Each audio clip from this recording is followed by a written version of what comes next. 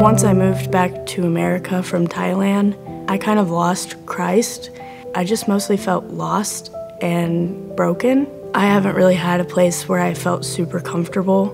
I was so busy just thinking about what other people thought about me. I know now that I belong right here with God.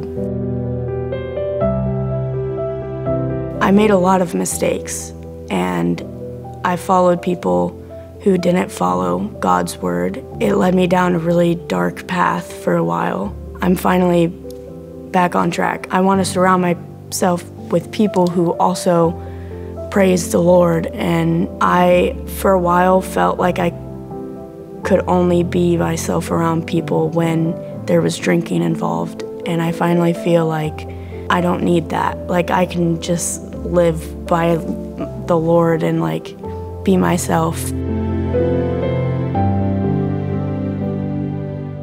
Ever since I was a little girl, I wanted to be baptized. I felt like, wow, this is something I want to do, but I knew I wasn't ready. Now that I'm living my life for God instead of for myself, that's, I guess, when I decided that I wanted to be baptized. My name's Kayla, and I'm getting baptized today.